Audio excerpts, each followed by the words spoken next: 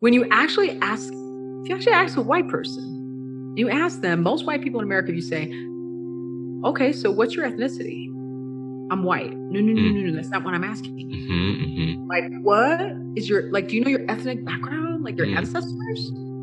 They're like, actually, I never really even thought about it. Oh my goodness. No wonder, like, of course they culturally appropriate, of course they racially appropriate.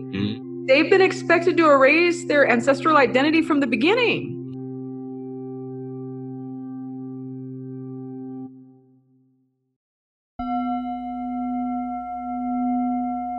You are listening to the Holistic Life Navigation Podcast.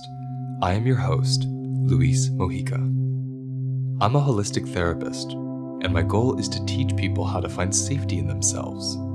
I use nutrition, herbalism, self-inquiry, and somatic therapy to heal the body and mind of trauma. I have learned that each and every one of us has the ability to heal, to love, and to access all of the answers we're looking for. To do this, we first need to learn how to listen to our bodies and understand our minds. Let us begin. So before you hear the episode, I'm just letting everyone know that this work is, in my opinion, so vital. It's vital for Black people, and it's vital for white people. It's vital for yellow people. It's vital for human beings because it's a human issue, because it involves trauma. And trauma is in the nervous system. Every human being has a nervous system. So this work that April does that you're about to hear is, in my opinion, unifying of the human race because it's a human issue, because it's a trauma issue. So I hope everyone tuning in opens their minds and their hearts and listens as many times as they need to, because it's deep and there's a lot of layers. She was so generous with her time. She spoke with me for about 2.5 hours. So we've split the interview into 2 parts. You're about to hear part 1, and part 2 will be coming out shortly. So get ready. Here it comes. So, I'm honored to have April Harter here on the podcast. I'm going to introduce her and then she's going to take over. April Harter is a licensed clinical social worker and founder of the Racism Recovery Center in Colorado, where white people can get psychotherapy services to address the underlying traumas that drive their racist behaviors. Her license allows her to only offer therapy if you live in the state of Texas or Colorado. Everyone else will just have to follow her on Instagram and listen to her insightful podcasts. I am enamored by April's take on racism. She is a Black woman who provides racism recovery services mostly for white people who are ready to work on their covert and even overt racism. A recent Instagram post from her asked the question, what would our world be like if racists healed? I want you to take a moment and ponder that for yourself. Ask yourself, what would I be like if I healed my own racist thinking? If I could become enlightened to my own unconscious racist actions? What would my world be like if I was conscious, aware, and no longer feeding the racist system in America, the same system that I completely oppose and disapprove of? April's work is about healing, one individual at a time, not by shaming, not by guilting, not by pressuring them to engage in performative allyship, but simply by going within, getting honest with oneself, and learning what drives our racist tendencies, thoughts, and behaviors. Thank you for joining me. It's a pleasure to be here. You know, the first question I have for you is really about you before we get into your work. I want to know anything that you think we need to know about you, how you came to this work, how you decided to do this. Well, when you ask the question about me, I think that it's important for people to know that I think that what makes me very different than a lot of African-American women, a lot of Black women, is that I am biracial and my family is white, predominantly white. And so what that means is that I can't segregate my whiteness from myself. I can't distance that. That wouldn't be very healthy of me. So as an individual growing up biracial, kind of like Barack Obama and others who are biracial, right? Yeah. We embody that racial integration. And we have to come to terms to that racial development, racial identity development over time in a way that is very healthy and very whole to us. And that is very different than necessarily other Black women who do not consider themselves biracial. And they may or may not segregate themselves racially from white people. And there's a reason for that, because the truth of the matter is, and I say this and it's very painful for white people to understand, but it's the truth. White people essentially cannot be trusted to not act in a racist way if they have not explored their racism. So there is a belief that white people are like the exception. If I've learned that racism is bad, that I can't possibly act in a racist way, that's just not true. So I think what a lot of, at least within my circles, I think what a lot of Black folks do is they go, I'm going to kind of try to stay away from white people in psychotherapy. Now, not all. So now back to me and just being a therapist, which is that one of the questions is, as a Black therapist, why would you want to be working with white people? Because that's kind of like a personal question, but also a professional question, right? And so that's because I saw the correlation between what was happening in society on a macro level to the micro level. So then I was treating QTPOC, so queer, trans, and people of color. And those were actually the original people I was treating. And at the time, I didn't understand that I was actually only treating them. You would, on the surface, oh, yes, like, do it for them. And then, no, yes, do it for them. But there was a deep part of me psychologically going, I want to avoid racists as much as possible. And the way to do that is to like only be around my own. Love that. I'm just going to get away from people that aren't like me so that I don't have to be the victim of racism in my own psychotherapy session.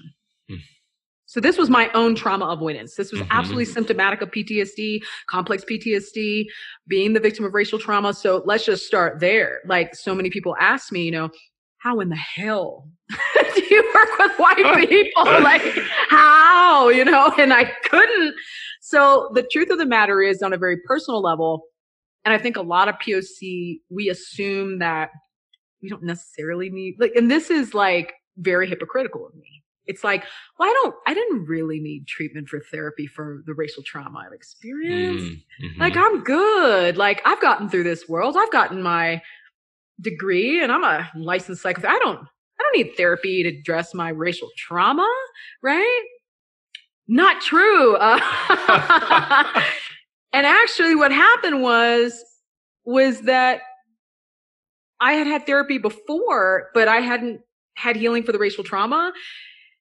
Wow. And like anything else, if you're then working with people who trigger you, that's going to trigger the need for therapy to get treatment for the racial trauma, the complex PTSD.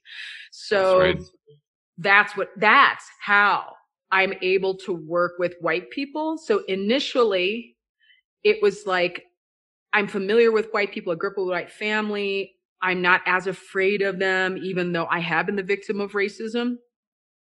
At the same time, just even looking back on it, on my own journey, I very much kicked into codependency with white people. So it was like, how does that show up? What does that mean? Well, it shows up in ways where, and I actually saw this on, actually on NBC News the other day on YouTube. And I can't remember the name of the interviewer, but she was interviewing Black psychiatrist. I can't remember her name. She was interviewing a Black couple. And she asked the Black couple, like, you needed therapy. And then what was that like for you? And they said, well, So the wife, she wanted therapy because she was pregnant and she was very stressed out and she was going through life changes and things like that, feeling very overwhelmed. So she wanted to go see a therapist. So she went to go see a white therapist. And so she talked about a lot of things and everything was good. But then when she tried to talk about racism, the white therapist kicked into countertransference, essentially acting in a racist way in the therapy session. And listening to this interview, I heard this Black woman say, well, it's really not about color, it's about culture. I'm like, oh, no. So I heard her, and that's fear, that's trauma, conflict avoidance. And then I heard the husband, he said that he was a recovering alcoholic. He was going to AA meetings, and he was the only Black guy in the room. It was a men's AA group. Mm-hmm. And he said that he wanted to talk about a lot of the different things he was going on in his life, including racism. And you know what he said? And this was just like, it's sad, but it's true. And this is codependency. He was like, but also trauma, of course. And he said, I felt like I couldn't talk about the racism I've experienced because I didn't want to hurt the feelings of the white people in the room. Yep. Okay. So swinging back to me now, growing up with a white family meant I was afraid of calling out their racism because they're my family members. Yeah. And so that's like conflict avoidance. So that's what happens with POC when they're in predominantly white families, or POC that are in predominantly white, like institutions or colleges or whatever. Like, then it's like you're outnumbered. And then it's like, oh my gosh, if I point this out, I'm outnumbered. And then I'm scared. Mm-hmm. So that's trauma. Mm-hmm. So, and you're gaslit and all this other stuff by your own white family members. So essentially me going into the work, I hadn't healed from codependency in that regard. And so not only I not healed from the trauma being a victim of racism, but I hadn't healed from the trauma of codependency, which is narcissistic, covert narcissism. And yeah, so those things went down. So when I started to do the coaching, I actually didn't really know until later that these white people actually needed treatment. And then, of course, I needed treatment too. Mm. And so this was like, this was not easy, this journey at all. See that part you just said at the end, white people needed treatment and I did too. That's what draws me to your work, because you say that in your work, you're very upfront about that need for this holistic healing on both sides, which I think is incredible. But as the healer, it's obvious you've done your work. That comes across. And that's why I wanted to do this interview with you, because one thing I've experienced, I'm biracial as well, one side Latino, one side white. So I'm definitely have never experienced racism like a person of color has. I'm aware of that. I'm not deluded. Mm-hmm. So you're not as melanated. Not as melanated. That's exactly right. Right. And so, but I say that because I know, and being intersex, I know how that feels to be between these worlds. And so as someone that looks so white, sounds white, and was raised white. Yeah, very white passing, and like I've been subject in the last couple of months to so much online hate around, what am I doing? What am I doing? And I don't take it personally. I get it. It's trauma response. So many people that haven't studied trauma, they don't know that's a threat response. They don't know that this is what's happening here. And I love that your work comes back to trauma because it's such a body reflex. It's beyond consciousness. So I'm so interested in you sharing just any of your insight as we talk today about how these racist tendencies are really trauma responses at the end of the day. Because they feel other people see them as choices, or we want to be this way, especially a covert racist. Yes. It's a trauma response. And so when you're saying about uncovering, like the way you had to do to sit in a room with white people talking about racist behavior, you're the testament that you can work with people, not take it on, and actually at the end of the day create connection. Absolutely. And I wasn't really able to.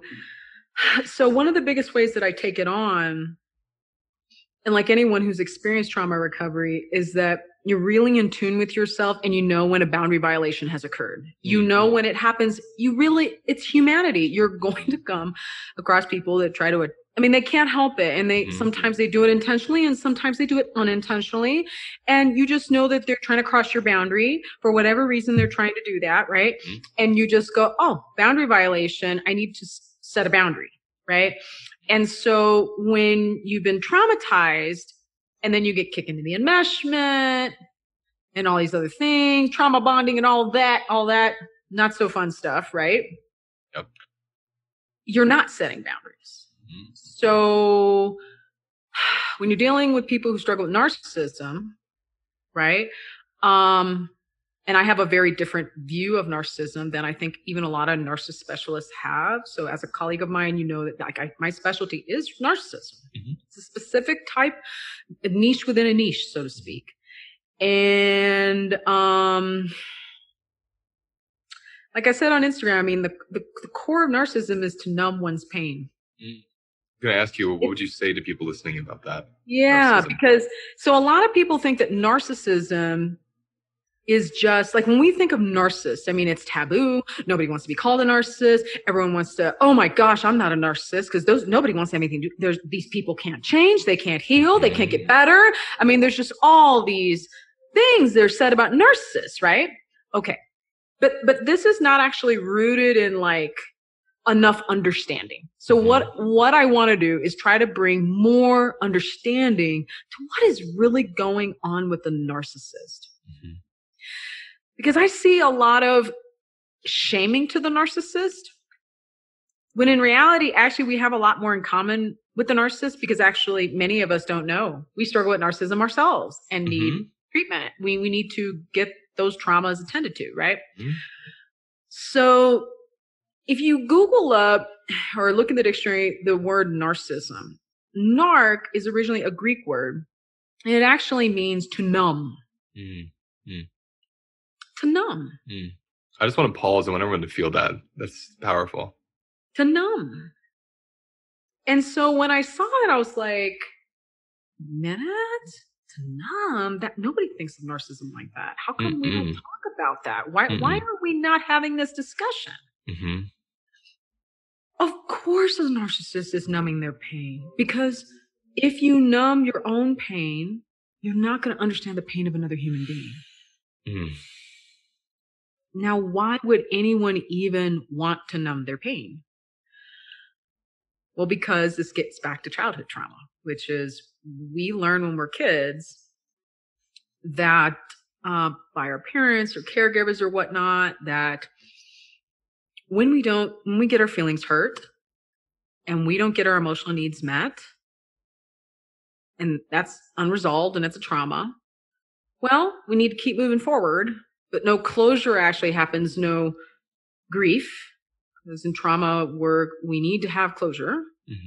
We need to come to that understanding of why did this happen and how did I feel and all that good stuff, right? There's no closure. There's just trauma. And so what do we do as children? We compartmentalize, we repress, we suppress, we dissociate to try to survive. And we emotionally numb ourselves automatically. It's an automatic response. To survive. We kick into fight or flight. And those things stay with us. We're adults. And so what happens is that we then grow up, and really America and many other countries, they are absolutely narcissistic in culture. What does that mean? It means that all of us are trying to numb our pain. Addiction, whatever. It might be food, might be television, might be Instagram, might be, anything.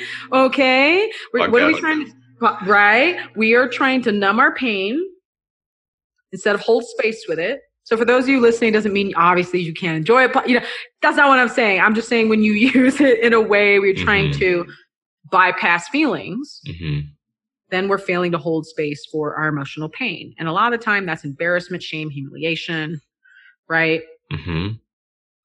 When that's where a lot of your work comes in around, if I haven't held space for my trauma, I can't hold space for yours. So this is where we get into this, like, I love that. I just want to read this post that you had put up A person of color can't hold space for you when they haven't held space for the racial trauma. They'll call you white and fragile instead. And then you go on to say, you can't hold space for people of color because you haven't held space for your shame. Guess what? They can't hold space for you because they still fail to hold space for their pain. Neither you or them have healed from a history of trauma. That's so important. It's so important. It's like we're throwing this volleyball on fire back and forth. Yes. And so when you're talking about the narcissist and you're saying, well, that kind of person comes off as really like malicious, greedy, conniving, super ego. But it's really just all these trauma responses to avoid feelings. Then you're right. So then you have to turn away someone else's pain because you can't handle your own. That's right.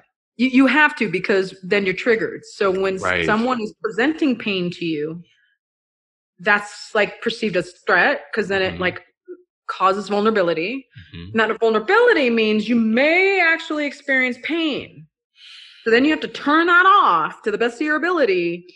And that's when white people react in racist defense mechanisms. Now, I love that, because I actually listened to, and if you haven't listened to April's podcast, it's Racism Recovery Podcast, correct? You have to listen to it, because these great, like 8-minute, concise, powerful little bits of medicine. And the one I really, really liked that hit me the most so far was decentering equals dissociation. I think you're right. Like, this is the time for me to bring it in, like that piece, because what you're saying, that's what we're talking about, right? Like tell everybody, particularly white people who are trying to sit in anti-racist circles, what's that about? You can see me, I'm just like, we're on Zoom and you're just looking at me going, So this gets into like the whole myth. So so a lot of what I'm doing is I'm trying to demystify what's actually happening in the interracial dynamic. Like, what is happening? Yeah. Right. And so decentering. So this is what a lot of POC anti-racism influencers are actually trying to tell white people. What they actually are trying to tell them is stop acting like a narcissist. Stop being a narcissist. And the way to do that is stop making it all about you. If only it were that easy. Stop narcissism like that. So here's the problem, that they don't know. And they don't know. And I need for everyone listening, like, listen to me when I'm telling you that when you struggle with racism, which is a type of narcissism, you're already decentering yourself. You're already bypassing your feelings. So then when you decenter yourself more, it's just even worse. And that's why white people are like, I am decentering myself. Why do I keep on acting in racist ways? And I'm like, because it's the opposite of what a narcissist should be doing. You need to be actually holding space for that pain. A narcissist is trying to numb the pain. So then what happens is you have people that aren't trauma informed diving into psychology, but they don't know it, because the truth of the matter is that the work that I'm doing is so fresh and so new that people just don't know about it. And it's going to take time, because really, and you and I both know this, we're diving into a brand new field of psychology. Bottom line, all therapists will know this. Like, whoa, therapists have always tried to figure out, how do we deal with a racist? Like, I don't even know. Like, what do we do? And so in a way, the worst thing you can do is to decenter yourself. It's like telling someone who's struggling with addiction, like, don't think about your feelings. Don't make it all about you. And just stop drinking. Well, that's a really important analogy, because when you're saying to someone, like with drinking, don't talk about your feelings or feel them. Well, if you're not drinking, the withdrawal is to feel them. So if you're in an anti-racist circle, like, you're going to start withdrawing from avoiding that, right? And so those emotions are going to be coming up, and then you're not allowed to have emotions because you're the perpetrator. Yeah. So it's this very strange dynamic where, again, what I hear you saying is trauma. It's let's say there's Black educators in the room, and they're trying to say, you are fragile. We don't want to hold space for your pain. Like, that's not what this is about. That's their trauma response. And then the white people in the room who are saying, like, I'm going to fawn. I'm going to freeze. I'm not going to say anything. Fawn and freeze. I'm not going to say. That's right. Which means I disassociate from what causes my racism. I'm just going to smile and be your ally. It's trauma response. And actually today, as I was going through what I'm going through on Crowdcast with the Courage to Trust by our colleague Cynthia Wall, she wrote that book. We got into the 3 barriers to intimacy, which is enmeshment, instant intimacy, and idealizing. And what happens on Instagram? Yes. Enmeshment. Yes. So white people are like, I have to have instant intimacy with the POC so I don't look racist. And I'm like, whoa. Like, wait a minute. Like that is actually going to prevent you from having authentic intimacy with a POC. And I asked them, I said, what do you think? And then it kind of, in Cynthia Wall's book, it got into these little concentric circles of intimacy, layers of, from soulmate all the way to acquaintance, basically. And I said, what do you think that POC want when they say allyship and solidarity? Where do you, in those lines, do you think that is? What would you think that is? Oh, acquaintance. No, not acquaintance. More like the next layer, which is, it said companion or coworker. And the word that would go in here is co-conspirator.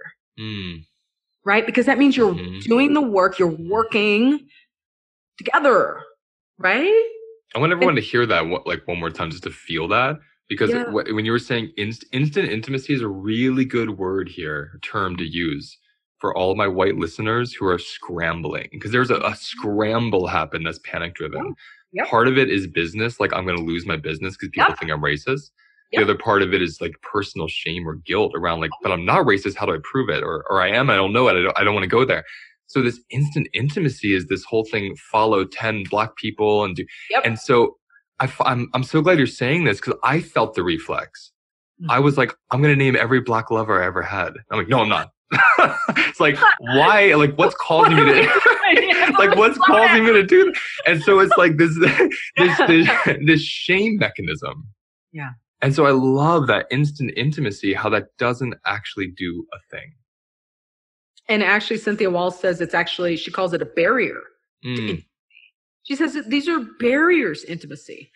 So essentially, I think that the reason why, and we just have this as we're recording right now, like just earlier, I was having the book club with them, the little webinar, when I was interacting with them. And when I asked them this question, like the audience, they said, we think that they want an acquaintance. And I think the reason why they think that is because these POC anti-racism influencers, they do sort of like distance themselves and they say, be solidarity. We want you to be in solidarity with me, but we don't have to return the favor. It's a one-sided thing because we've been the victims of racism and we do not owe you anything, which is true, right? On a larger level. But my thing is like, Luis, what kind of standard do we want? That's what I'm trying to understand too. Because like, when you say kind of standard do we want? Right. It's like, how can we reframe the trauma that causes racism with the same template of trauma that causes racism? And so if one person has to be in power, it's just going to swing the other way eventually, right? It is going to swing the other way. And so when you say that, I hear when there's a sentiment of, we people of color have experienced this hatred, this pain, all these things being dismembered from society. And so literally in so many ways, we want you to deal with us now. We're not going to deal with you. Like to me, that's a lineage trauma because white people who are trying to heal racism obviously aren't overt racist. And I guess we can talk about that. If that's a lineage trauma, like maybe 3 or 4 generations back, they might have been slave keepers. And then 3 or 4 generations back from the educators, they might descend from slaves. Not might, mostly, yeah. So it's in the DNA of our memory to have these reflexes just to the color of skin through that generational trauma. And so I feel like to pull those two apart is what I'm so interested in. Like, here's your generational trauma in your DNA, in your somatic unconscious responses, right? Just like going up to a cliff, you feel a pain in your stomach. If you have racist ancestors, that's going to be somewhere in there. It's going to be somewhere in right? There. And then there's the present that I'm not racist now. What do I do? And I'm just curious what you say to that. So what that is with the intergenerational trauma, it has to do with, it really has to do with intergenerational child abuse and neglect. So it's easy on the surface when people hear me say that they think, I'm just bypassing racism, I'm just bypassing the injustice. No, hear me out when I'm going to talk about every single detail about how this is connected. Great. Those who follow me on Instagram, you've seen the details, but I'm just going to say on the podcast, like, here are the details. White people, in practice, in private practice, when I talk to white people about their childhood trauma, when we get into this discussion, a lot of white people actually are in a state of denial that they've been abused or neglected as children. In particular, white people have a lot more of in my experience, a denial of it. I find that compared to people of color. Compared to POC, yes. It's like, it's almost like, well, it's not almost, it's like saying, if I admit it, I'm not perfect and my family's not perfect. I would say I found the same thing. I never thought of that. I consistently have seen that since I've been doing private practice, right? Before and now with the Racism Recovery Center, I consistently see that. There is just this immediate, like, I don't want to talk about that because my parents gave me all my tangible support and that's really all I needed. But when you think about it, I mean, we live in a capitalist society where money is the focus, right? And if one is to maintain white supremacy, then there are so many aspects that need to appear perfect. The perfect family, the perfect money, the car, the house, the this, the that.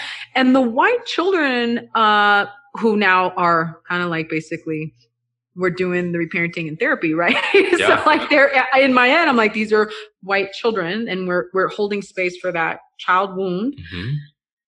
They have felt the pressure of perfectionism, white supremacy from their family members. Like, you have to have this money together. You have to have perfect credit. You got to have this and the pressure that they receive is far more than what POC experienced about like that degree of perfection. It's like, POC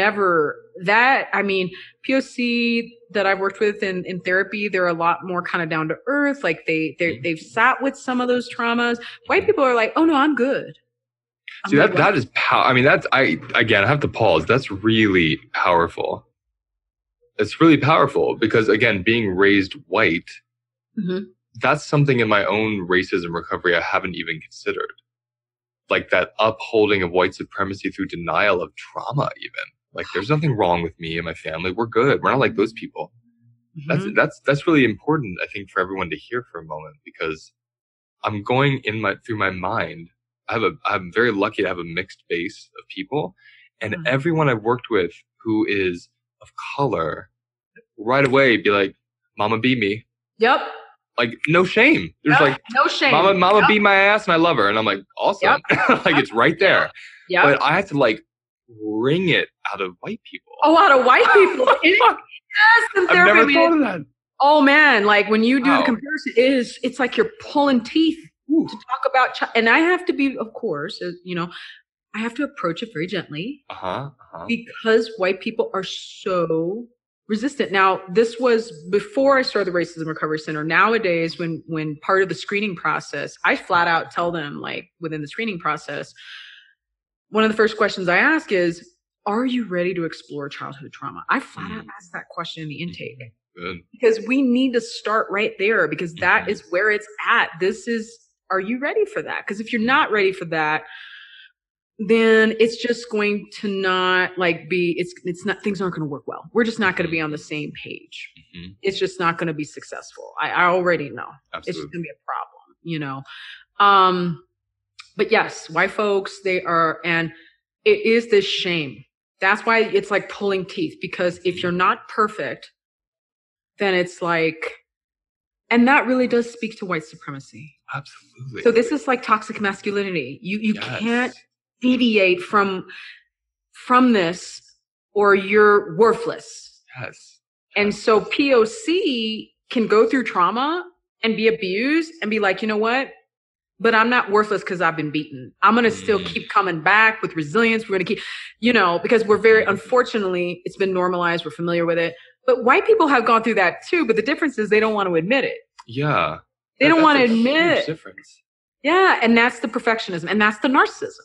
Yeah. That's the narcissism, because that's the numbing. I don't want to admit that I'm not perfect. Perfectionism, when you literally look at it in the DSM, although the white people I work with, I do not diagnose them with narcissistic personality disorder because they do not fit the criteria.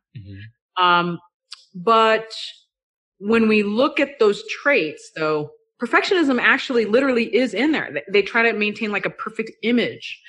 And so to me, now going back to intergenerational trauma, this is such a good podcast. No one's ever asked me about the intergenerational trauma because I do go through that in the coaching. Oh, nice. Actually later in the, like what we're going to do later, you're going to love this. This is this is like therapy porn. We are going to be doing genograms tracking this stuff. Excited. Yes. Oh my goodness. My coaching clients they're going to enjoy that. But so it's like, so the intergenerational trauma is child abuse and or neglect or not getting your needs met and ignoring that in favor for really, and it is a lot of it, poverty trauma.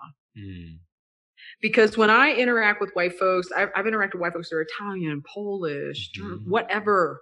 And folks that weren't of like the British or German persuasion, but their ancestors came over, when they started interviewing their family members, like basically they like whitewashed themselves the moment they came over.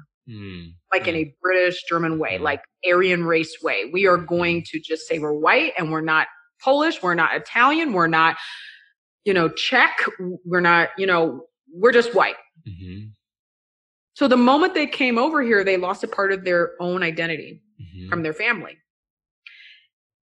And that's because they were racially discriminated, of course, when they came over. So then we actually hold space for that.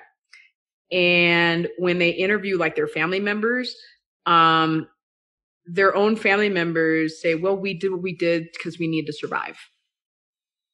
It's the adopting of white supremacy. The adopting of white supremacy. So they're like, we did what we had to do to survive. And as many of you know, back in the day, people get hung if you're white, and if you're an abolitionist. You die. And that's also part of that trauma too.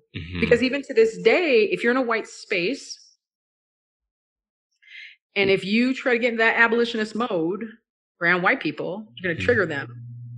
And then it's going to upset these white people. And then they're going to go, we are going to now ostracize you and reject you from all financial accessibility. That's what we're going to do. We are going to cut you off. Okay. This is where I'm sorry. Yes, no, go ask me. But this is where the systemic racism comes in around poverty trauma. Yes. Because you're saying, because I even think of, I like that we're going in this direction because when we talk about the poverty trauma, I think of my family. So the white side of my family is Irish, right? Irish and French, very poor.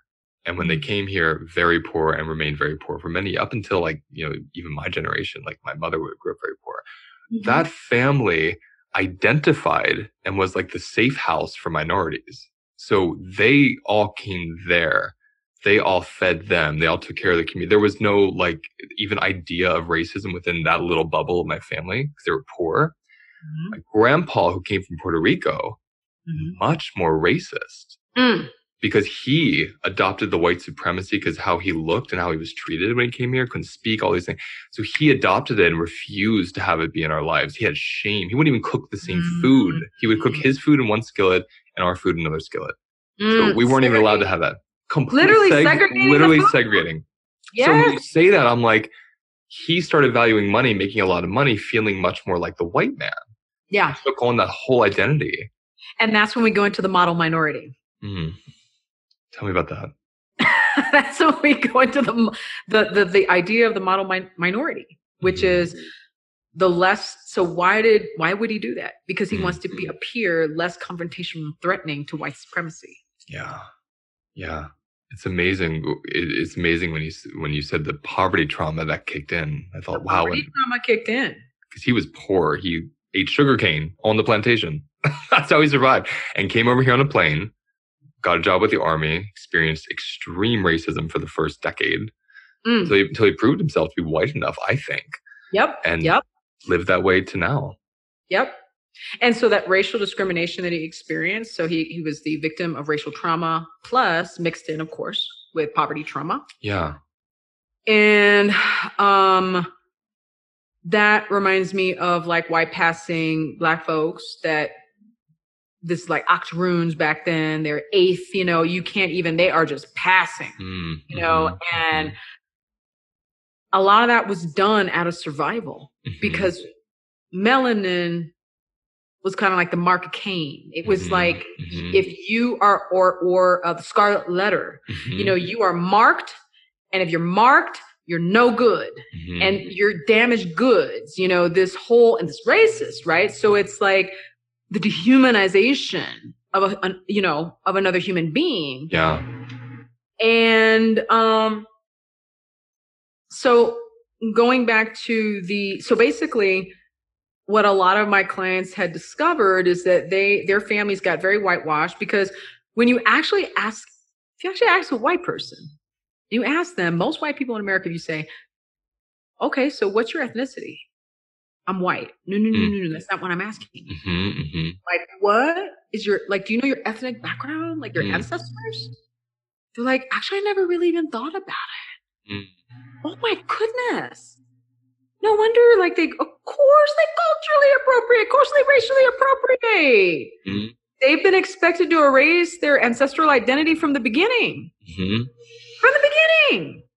Now, me growing up, I actually was taught Blackness, and I was also taught my white side, both my ethnic backgrounds. I was taught both. I was fortunate, but that doesn't happen for everybody. And it shocked me when me as a Black woman, I was shocked when I knew more about my whiteness on white side than white people who are just 100% white. I'm like, how do you not? Well, and this is long before I started my work. And that's when I started to find out, oh, they don't know about their ancestors because this was the price that they paid to survive. This is the sabotage that they did. This was the price they paid. Well, I want to make money and I want to be able to feed my babies. So I'm going to be white and that's it. And I'm going to erase all my ethnic background and assimilate into whiteness. And that's what I'm going to do. And, is it fair to call that almost a cultural trauma? Like you had to leave your culture. It is. And my coaching clients have said that when they interview their family members, when they ask them about that, their family members respond, like we're talking like grandparents and great grandparents, actually, when they talk to them, even their parents, because if their grandparents aren't alive, then they ask their parents and then their parents tell them what their parents went through. And even when they talk about it, like there is shame in their tone. And it's just like shame or immediate dismissal. Like we had to do very quickly. We don't want to talk about that. We don't talk about that. Now, can you tell the listeners why that's important for white people? I'm making quotes right now if you're listening. White people to understand their cultural heritage to heal their own racism against, let's say, people of color. Tell us why that's important. Because it has to do with identity, and it has to do with the fact that as a white person, if all you see yourself is just white, that really isn't all of who you are. That's putting yourself in a very narrow little box. It erases the complexity of your experience. And as basically what you're talking is about ancestral memory. And so we're talking like that's erasing your own lineage to survive. And what that does is that in your relationships and your understanding of yourself is disconnected. And that's not holistic. That's not healthy. That's like there is a part of you that is disconnected. And it's disconnected because your ancestors came over and they may have come over poor and they sacrificed their identity, which was traumatic. Because I bet you those folks, I don't think anybody for the most part just wants to say, I'm just going to get rid of my ethnicity, especially if they came right from Europe. I don't think that they are just like, I think they absolutely do it for survival. And they had to survive. And that was very traumatic. And unfortunately, this gets normalized. Yeah. It's so everything. There's two words you just said that are really important to me. Complexity. When you were talking, I kept hearing complexity and disintegration. It's like a disassociation from your own cultural heritage. There you go. There's no one's white. It's That's like right. there's white tribes. You go back to Norway, there's tribal cultures. Right. So when we forget our heritage, the white person's racial trauma is just believing they're white. And then the black people have to suffer for that belief because then the supremacy comes in. If there wasn't a belief we were white, out of survival. So Right. white supremacy is all about capitalism. Mm-hmm. Remember, Black folks and other indigenous peoples, what was it about? It's always about money. Let's use some kind of identity discrimination to be able to exploit. So it's always connected to money. It's always connected to money. And so white people, the other thing that I noticed too, and I've never said this on a podcast. So this is just like, we were getting into some stuff here because we're diving. I've also never seen anyone more terrified of poverty than white people. Oh, that's true. I mean, it is absolutely, that is true. I mean, POC, many of us come from poverty, not everybody, but most of us, really a lot of us. And it's not, we're like, okay, we came from poverty. We hold space for that. That's our, we know that. Oh no, that's like poverty? I don't talk about that. It's like really shaming. And I've seen white people too, like, let's say if we're at a store, like at a grocery store, and let's say if they don't have enough money. I mean, they just go straight into a trauma response if they don't have enough money to pay for something. Completely. And I mean immediate trauma. It's shaming because it's like saying, I'm no one now. I'm no one. I have no money. I'm no one without money. And like POC have had to, because of all the, traumas that we've dealt with because of racism, we've had to learn how to be resilient and believe that we are somebody regardless of money. Whereas white people are like, we are nobody without money. So a lot of white person's identity is wrapped into that exploitation and that money. And again, back to poverty trauma. So it's like saying, I'm no one unless I have money. I'm no one unless I have these things because this is perfect. Connected to white supremacy. So yeah, go.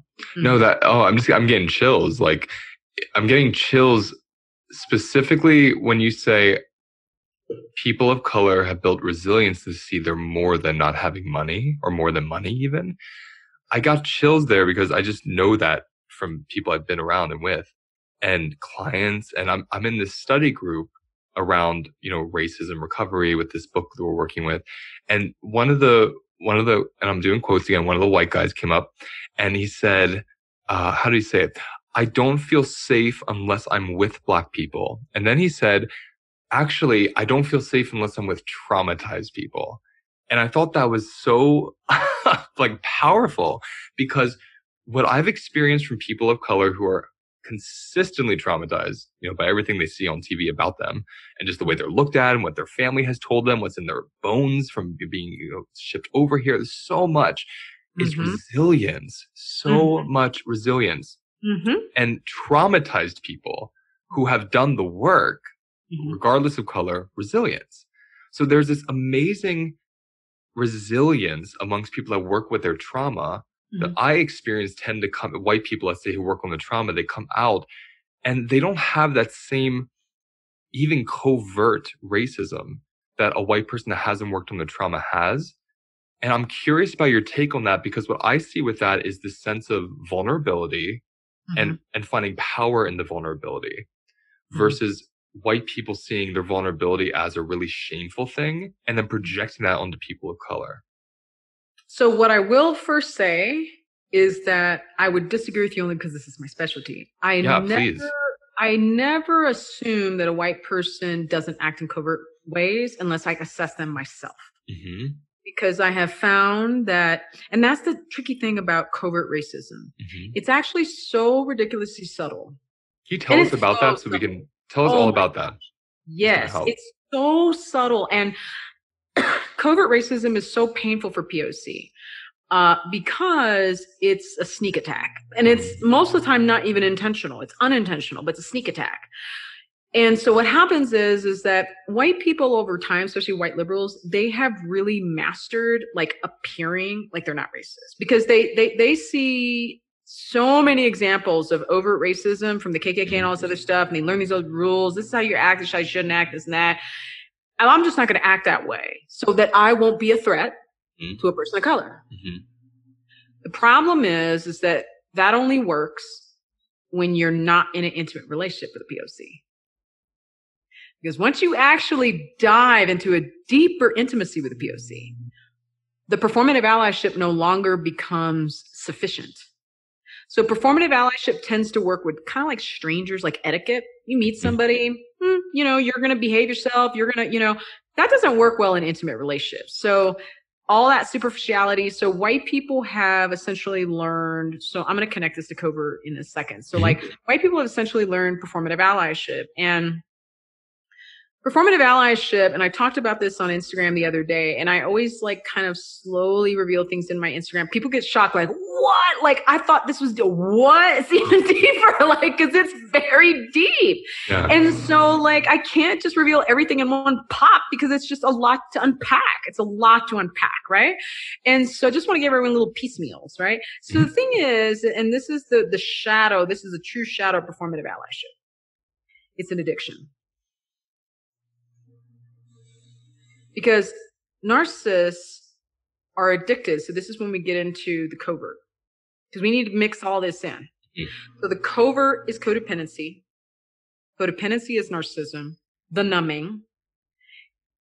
And a codependent, and you know from the literature, from the beginning, codependency was always connected to addiction. Right? Except everyone thinks like, oh, the codependent is the victim and the narcissist is the bad one. No, they're both in a symbiotic relationship of narcissism, which is the numbing. Each of them works together because they're both numbing. They just do it in a different kind of way where they're soothing each other and numbing their own pain instead of self-soothing and, having that sense of self-worth within as well as personal empowerment, right? So it's a power dynamic going on. Codependency starts in childhood. Codependency means as a child, you were told you're a burden, you're needy, stop bothering me. That's just like a simple way of kind of get out of here. But the child actually has legitimate needs that need to be met. So the child then goes, you know what? My parents are telling me, or caregivers are telling me, it's all in my head. I actually don't have needs. And I'm just being I'm being a burden and it's all in my head. Right? So then what happens? What happens is that the child then gets in narcissism. They numb their pain. We talked about dissociation. So you got that layer as a white person in that codependency. On top of that, they're also, so this is with white families, for example. Then what they're learning is white supremacy. Now, what is that? Because it's like, what is going on here? Because racism is learned. It is. But what keeps it alive and well is that trauma. So white people learn racism because it's just like how we're socialized. So white people, especially in mostly white communities, if they're racially segregated, which most are, they learn to socialize with white people, but they never learn to socialize with POC. And when they don't learn to socialize with POC, it means that they're going to act in more racist ways. They're just not socialized to interact with POC, because if you are socialized to interact with POC, you're going to feel comfortable talking about racism. That's just like, you're going to be comfortable talking about racism, because racism for POC, I mean, that happens all the time, right? That's a really good way to put it for everyone listening. Like, you're comfortable talking about racism if you're socialized to interact with POC. Yes. So what really unfortunately undermines a white person's ability to hold space for the emotional pain with POC is if you're not socialized with POC, you're also not socialized to hold space for the pain that you're witnessing of their racism. You're not even like around that. So when white people are like, I don't know why I can't just why am I acting white and fragile? Well, boo, because you've probably been around white people your whole life and you've never even from your childhood been socialized with POC. You've never actually witnessed your buddy go through racism, and then you are intimate with them, and then hold space for the pain that they're experiencing. Like, you have zero experience in that.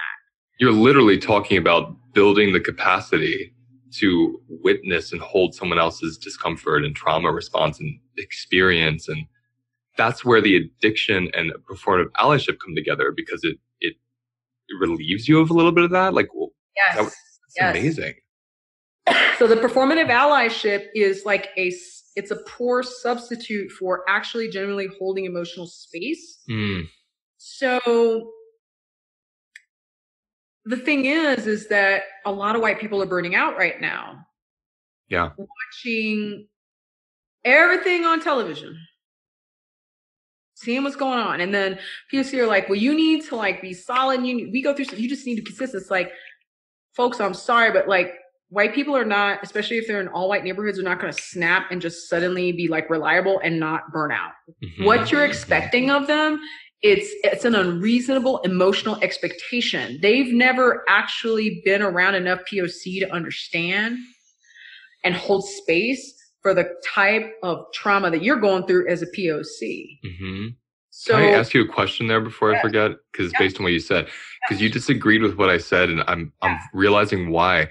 I want to just reframe it and see if this is more accurate. Okay. Let's say a white person may not stop being covert racist, may not stop acting in a way as covertly racist. But if they've worked with their own trauma and they've created resilience for trauma, they can probably handle the trauma of a POC experience. Right. I think that's a good way to that's the way I want to say that.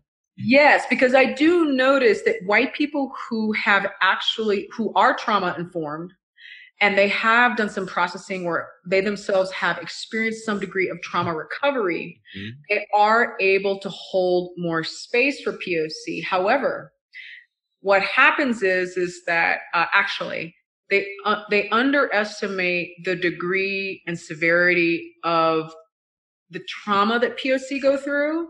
Because you had mentioned earlier, like, gosh, like I'm a therapist and, I've gone through my own stuff and like, but then I felt myself getting triggered and feeling like I had to perform. Right. And that's because the degree of suffering and pain that POC go through is nothing as far as racial identity. Yeah. It's nothing compared to what POC go through. So it's like, the level of discrimination. So like I've said on Instagram before, it's like, the higher you go up and closer and closer to cis white male, the more brainwashed you are in white supremacy. As bell hooks would say, white supremacist capitalist patriarchy, the more brainwashed you are in that, and you have to live by that perfect standard. The lower and lower and lower and lower you go in that, right? In other words, the further you get from that white supremacist capitalist patriarchy, you actually have what I've noticed is a greater capacity to hold space for POC's pain. And I'll tell you why. Because when you're different and have been discriminated, you can understand to a degree, at least, what discrimination feels like.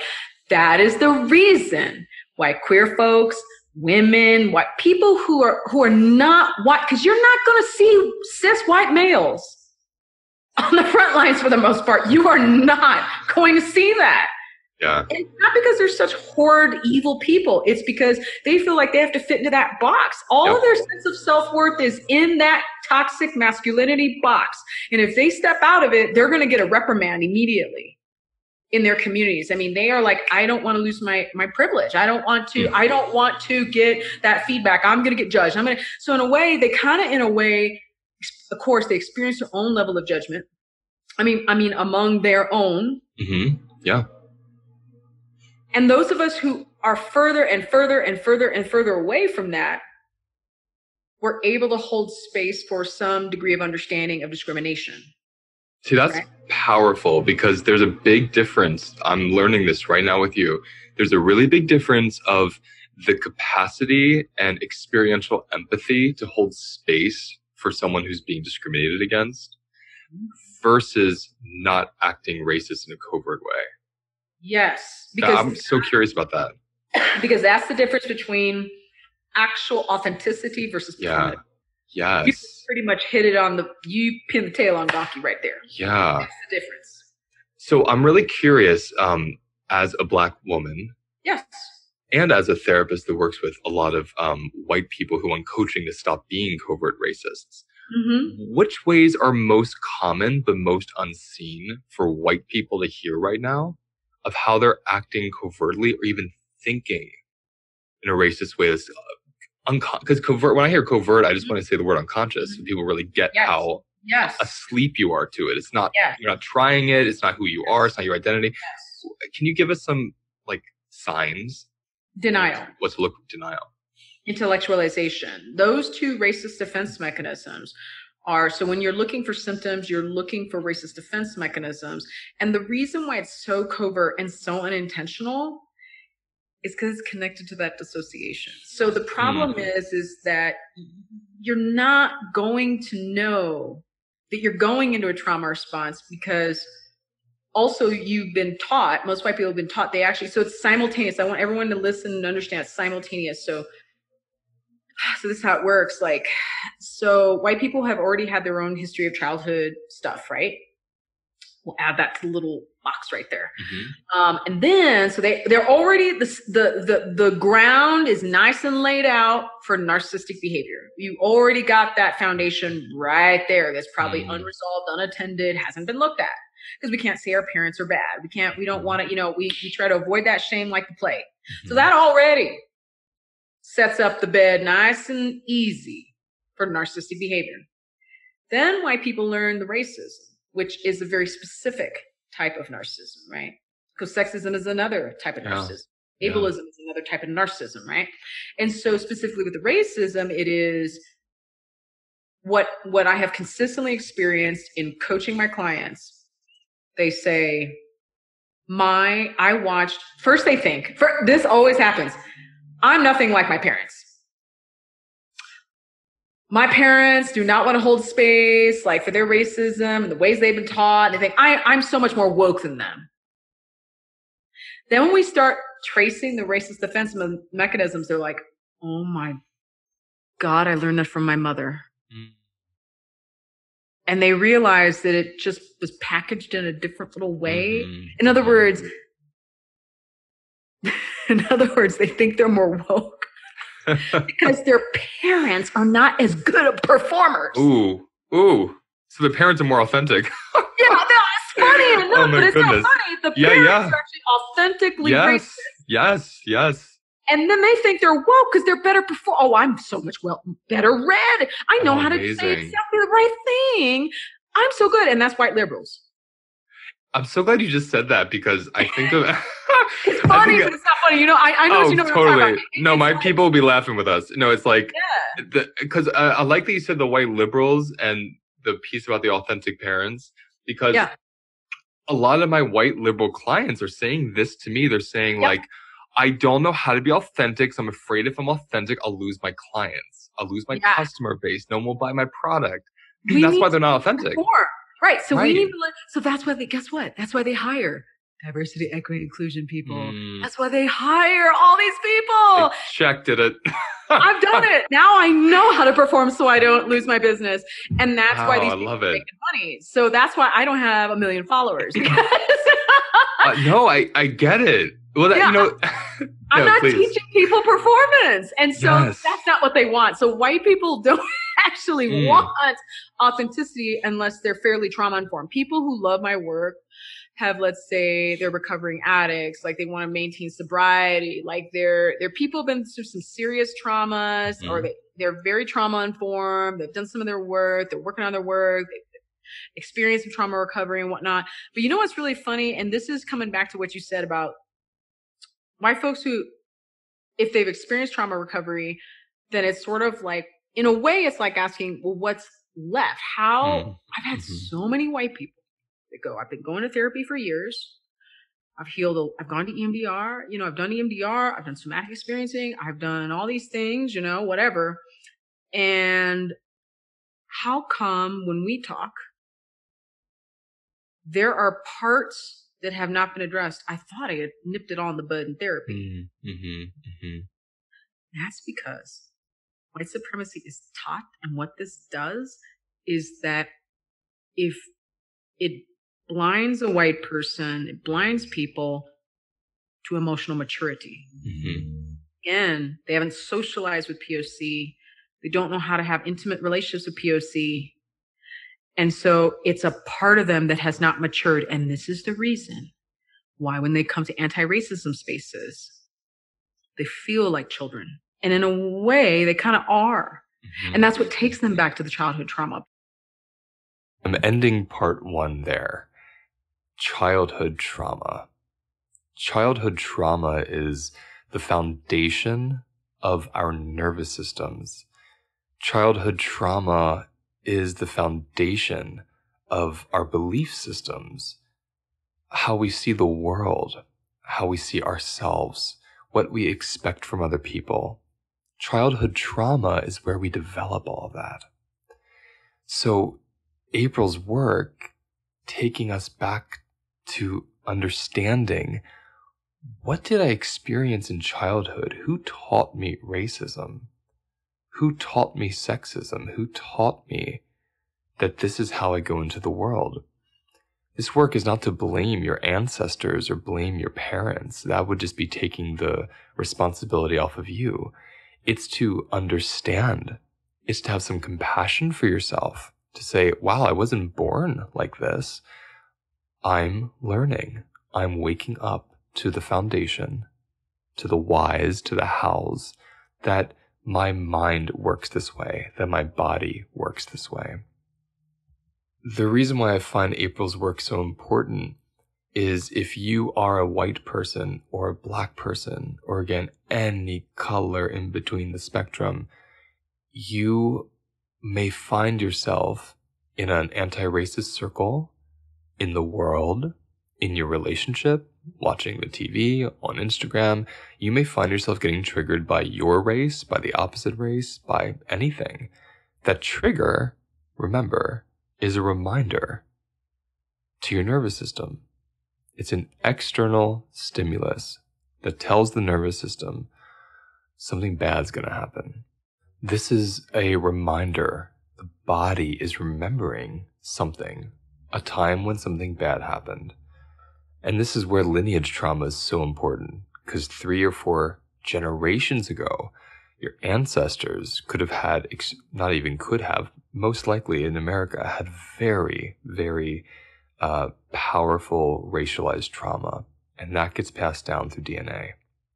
So things that you experience today in your body, you might not have context for, but it's there. It comes from somewhere unknown, a mystery, somewhere in the past. This is so important because if we're not looking at trauma when we're involving racism recovery work, we're freezing, we're fighting, we're flighting, we're fawning, we're getting triggered in these circles. We're getting triggered when we go in with really pure intentions to heal a racist ideology or action or behavior or system. Why that is so important is because when we're triggered, our minds are closed and our hearts are closed. We cannot learn, we cannot transform, and we cannot grow or heal because the wound won't even open up to be healed because we're defending it with a trauma response. So if you find yourself going into a trauma response, or you're an educator or a facilitator in these circles and you see trauma response, that's your cue to say, this is the moment to heal. Let's get through the trauma response so we can understand what's the body defending? What's the body hiding or covering up? What is being clenched? What is hiding behind this person's fear? If you don't know how to see a trauma response, then either do some good trauma training or some good trauma reading.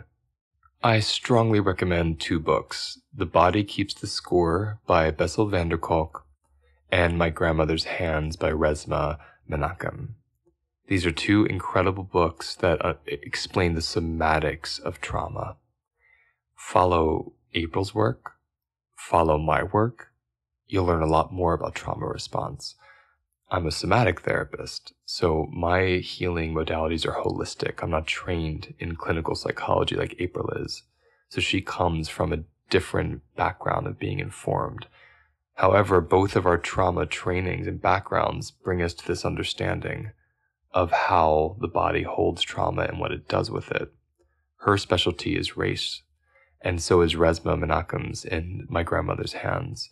They both are trauma therapists who specialize in racialized trauma. Again, it's important to understand how to see a trauma response because it means the person is overwhelmed with energy and is freezing, fighting, flighting, or fawning. And when you're able to see that, you're able to notice the difference between performative progress and actual healing. Thank you so much for the courage to listen and to do this work. And please share this. April did this for free. That's how important it is for her.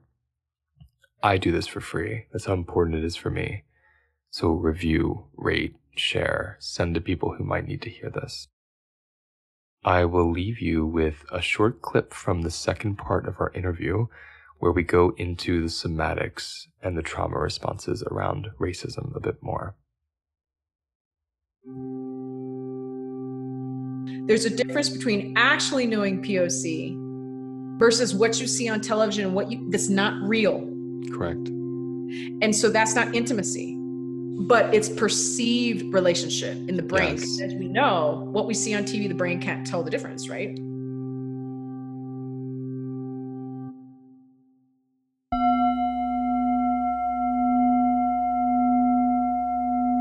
So as always, before you go, take a breath, feel your body, notice your emotions, and take that awareness into your life. I want to thank you for sharing this space with me. For more information on my work or any events that I might be hosting, please visit holisticlifenavigation.com. And you can find me on Instagram or Facebook at Holistic Life Navigation.